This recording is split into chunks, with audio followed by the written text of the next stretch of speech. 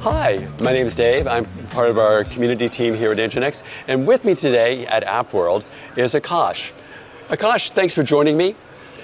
I wanted to talk with you because you wrote one of the best blogs I've ever seen on OpenTelemetry and NGINX. Can you tell me a little bit about what's in your blog? Sure. The NGINX OpenTelemetry module is a native module which we developed recently, which is for the open source as well as for the Plus users.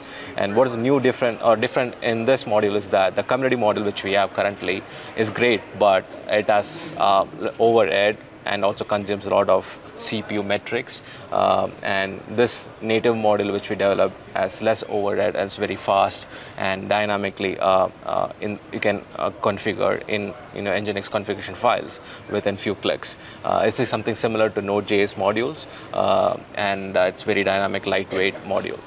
Very cool. And this module is amazingly easy to install. Even somebody like me can install it and make it work. It's amazing, guys, for this.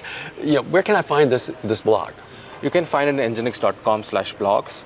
You can search for OpenTelemetry. You'll find the blog, and it has also information such as how to install it in NGINX open source as well as in Plus. So it's very simple. It's like within few clicks you can install it and configure it. Yeah, and then the final question, because OpenTelemetry and observability is near and dear to my heart. Yeah.